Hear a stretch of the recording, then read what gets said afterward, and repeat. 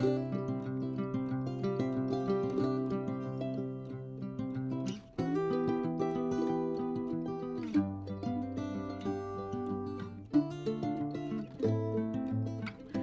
and welcome back to my channel. My name is Chana and this is Jar of Fireflies.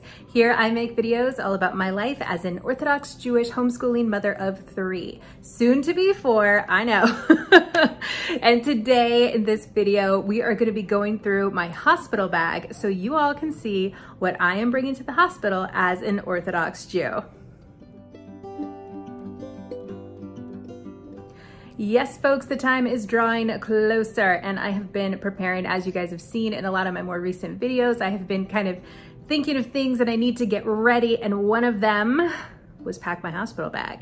So my son helped me pack it up last night and it's ready to go, pretty much. There's like a couple of things to add, like my phone charger and my wallet, but those things aren't gonna go until the very end, and I will talk to you about that little list, I guess, at the end. Anyways, we're just gonna go through the bag. I'm gonna show you guys everything that I am gonna be bringing to the hospital. And many of these decisions are just like normal, what you would bring to the hospital to have a baby. And some of them are like specifically because I am an Orthodox Jew and I have certain needs because of that. So we'll be going through and I'll be talking about everything that I'm gonna be bringing.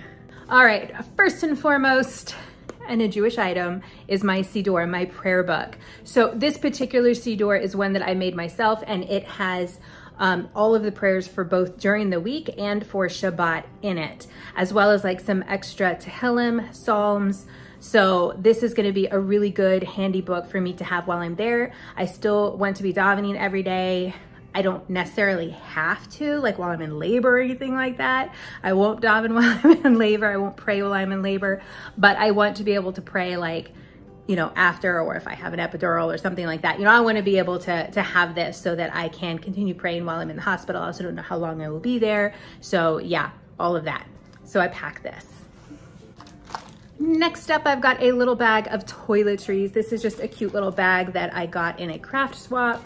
And now I know that my hospital usually provides toiletries for me because I have birthed at this hospital before, but just in case and for my own peace of mind, I wanted to go ahead and pack my own.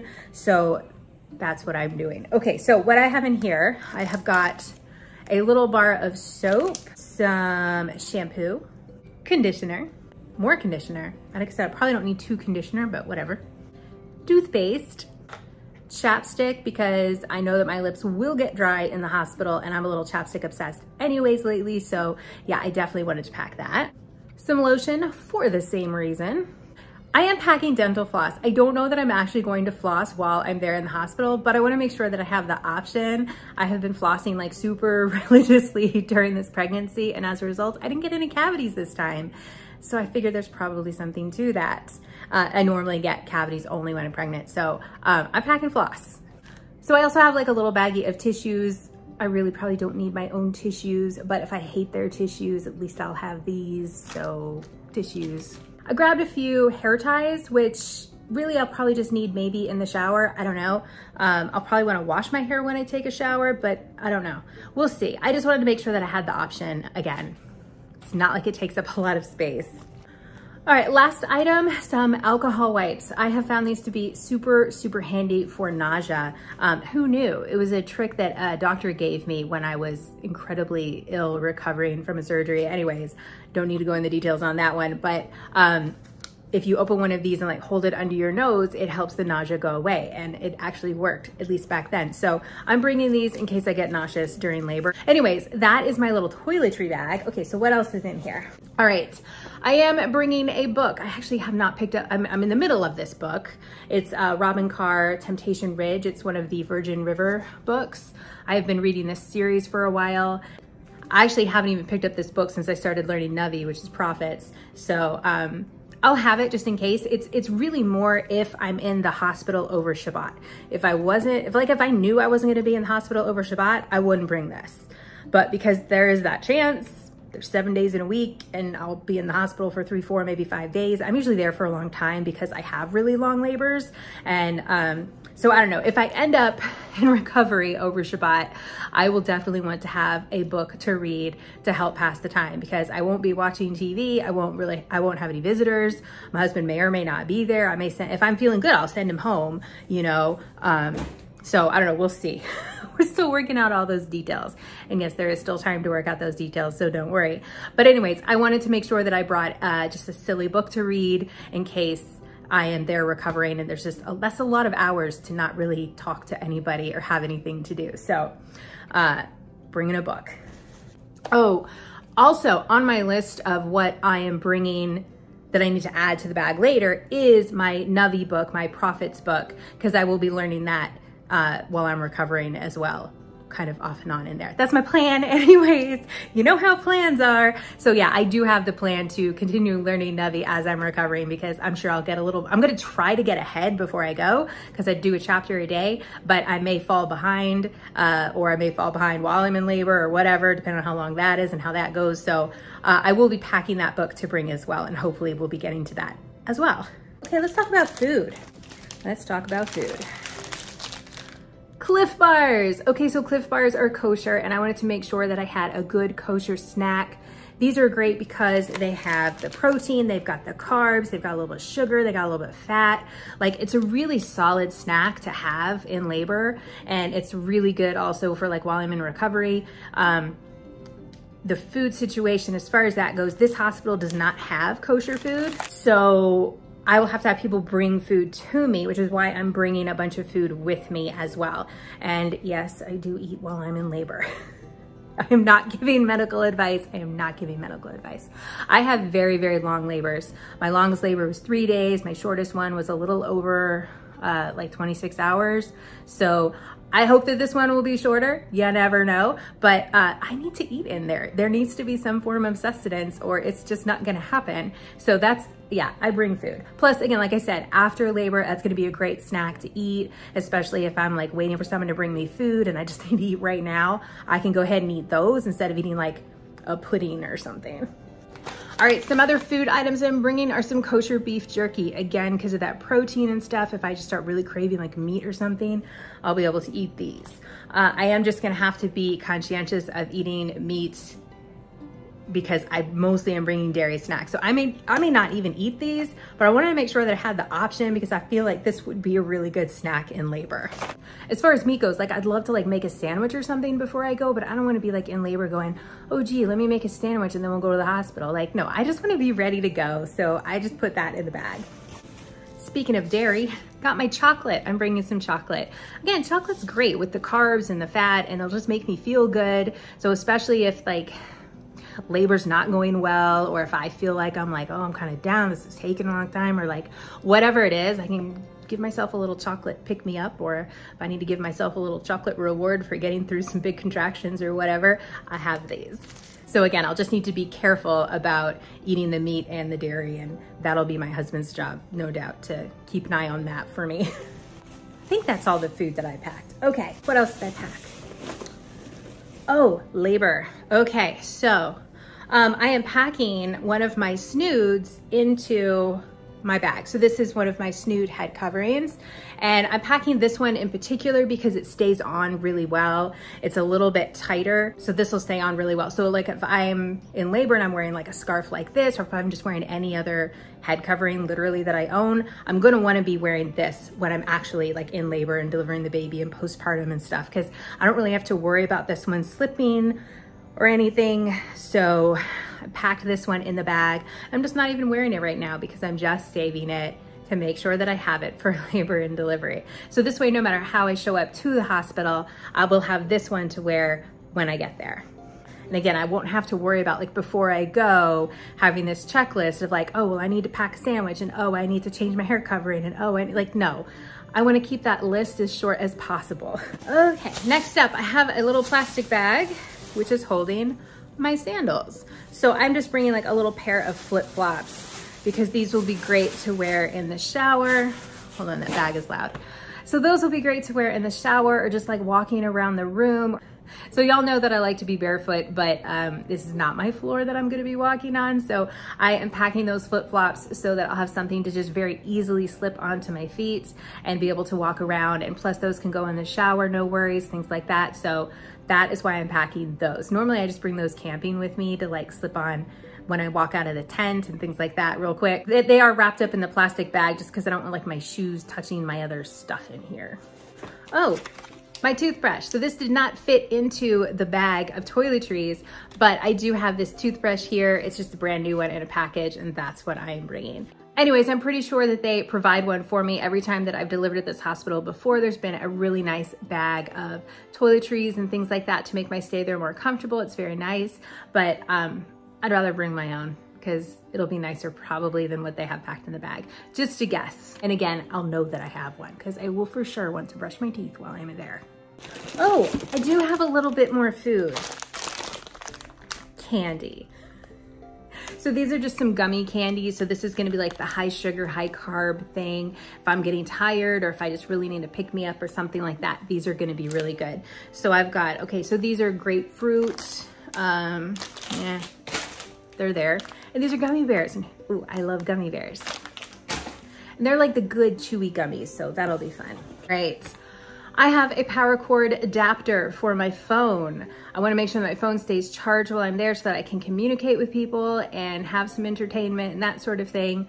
I don't like to watch TV. I don't have a TV. I wouldn't even know what to do like on a television. Like, I mean, I know how to work a TV, but like I wouldn't know what channels I want to watch or anything like that. So I'd rather just use my phone if I wanted to put on a podcast or an audiobook or a TV show or anything like that. But anyhow, so I packed this.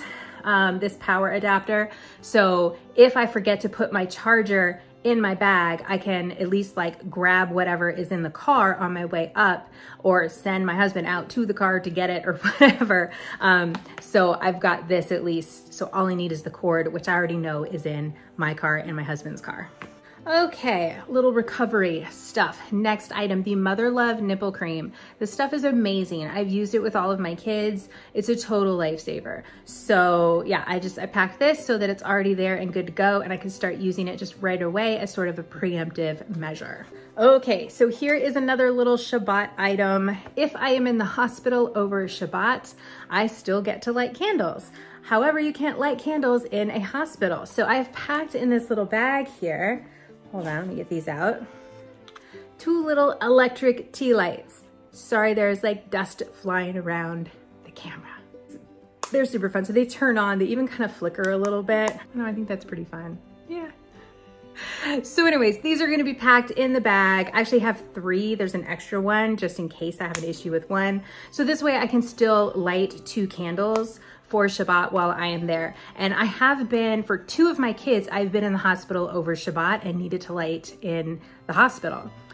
So that is what these are for, that I will be able to do that. So once I was in labor over Shabbat, and then the other one, I was in recovery over Shabbat. I actually went home on Saturday on Shabbat, but I was still there when Shabbat started. So I got to light my little candles. So I got those tea lights so that I would be able to do that. All right, we're getting towards the end. Okay, in this bag, just a Trader Joe's grocery bag, so that these things are separated and easier to get through because I won't need this until the end. I just packed some clothes that I can wear home. So I've just got one of my black maternity skirts that I wear all the time. I own like 4 or 5 of those. And then just a maternity shirt because I am still gonna look maternity-ish for a little bit. And then, you know, under things. So that bag is just gonna be in there and ready to go for me so that when I'm ready to go home, I'll be able to get changed and that will be done. And of course the baby has to wear something home. So I put the baby's things in a little bag. So I brought baby socks. I think this pajamas things might have feet on them. I'm not totally sure. Well, let's open it up and find out. But I got some little pajamas here for the baby. I opted on purpose for a gender neutral so that I could show it to you guys. Yes, this does have feet. How cute is this? Isn't this so cute? Oh my goodness, it's so tiny. Yeah, but the socks, maybe if we're having like fingernail issues, I can always put the socks on the hands of the baby to help protect if they're scratching or anything. And you know what, actually, now that I think about it, I'm gonna probably wash this today and then put it back in here. So, but yeah, how cute is this cute little outfit with little bunnies on it and carrots? No carrots, just bunnies, but bunnies are adorable. So yeah, I got this for the baby to wear home, and then we've got the socks if I need them. And that is what is in my hospital bag. Okay, so let's talk a couple of items that I am not bringing. I am not bringing any extra pillows or blankets or anything like that. I see a lot of people that will bring their own pillows and blankets. I don't understand that. It's all gonna get dirty. And I don't wanna deal with that. And I don't want that laundry when I come home. And I can always ask for extra pillows and blankets there at the hospital. So yeah, not gonna do that. And I'm not bringing any special clothes to wear during the labor. Not my thing. Again, I don't see the point in buying an outfit to wear one time because I don't see that I would ever wear it again. They look super cute and comfy and adorable, like these hospital things that you can buy, like bring your own hospital gown kind of a deal. I can't justify spending the money on that. Maybe I'm too practical, I don't know. But yeah, that's not gonna happen. Another item that I'm not going to bring are any kind of essential oils. I personally do like essential oils. I don't use them all the time or anything like that, but I do enjoy like diffusing them for the smells and that sort of thing. But in the hospital, I really wouldn't want that. Well, A, I don't want to bring a diffuser, and B, I don't want to bring the oils because then the smell is in the room. And if I decide that that smell's not working for me, I'm stuck with it. And I don't want to be stuck with anything. I want to be able to change anything in an instant if it's not working for me so that I can make that space really work for me. Another thing that I'm not going to be bringing is anything that the baby needs because they will have everything there that the baby needs. I don't need to bring diapers. I don't need to bring wipes or anything like that. I'm not that particular about what kind of brands of things that I use. Whatever they're going to give me there is going to be just fine because I just kind of feel like whatever I don't need to bring, like why would I bring it? I know some people like to bring their own certain things and that's great for them, but that's not for me. So I just want to keep things very simple and easy.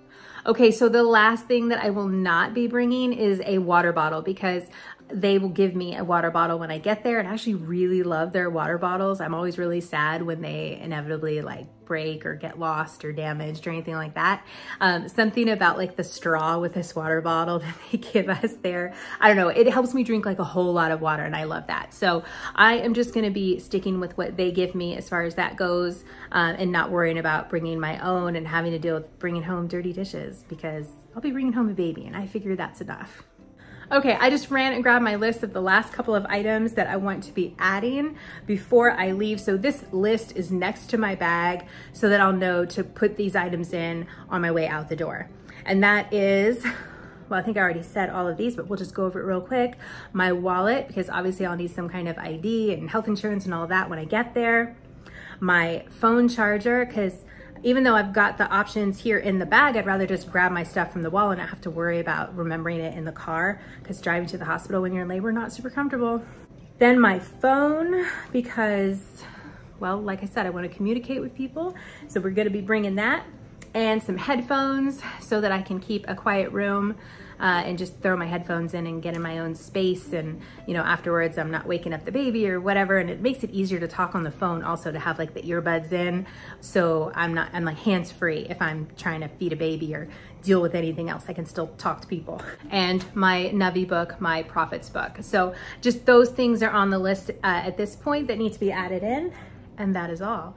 So I'm feeling much better about being prepared now that I've like gone through and kind of packed all this stuff up last night. And yeah, now we're ready to go, right? I'm not ready.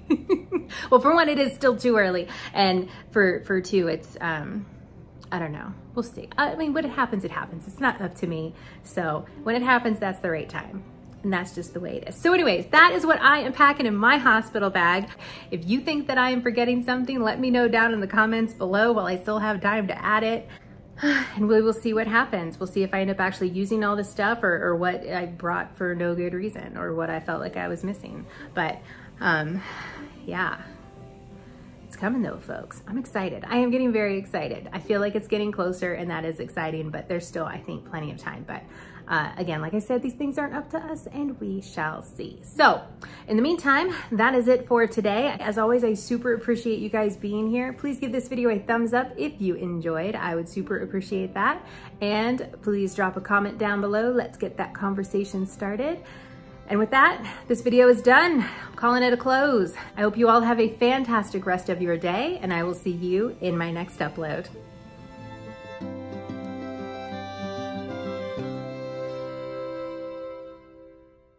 And I may throw in an extra one of these because this is a little bit on the smaller side. It is a travel size, which is great, but I may end up packing one more of these.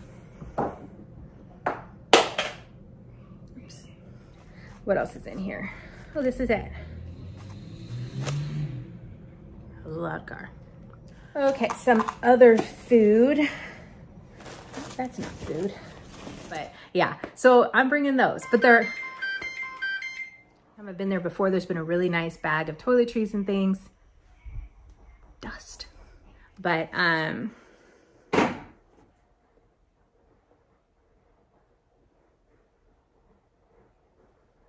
not totally sure what that noise was, but we'll go find out in a minute. So, okay, another item, what did I just read it on my notes. Now I have to look it up again. Oh, I'm gonna feel so silly. All right, the last thing that I am not going to be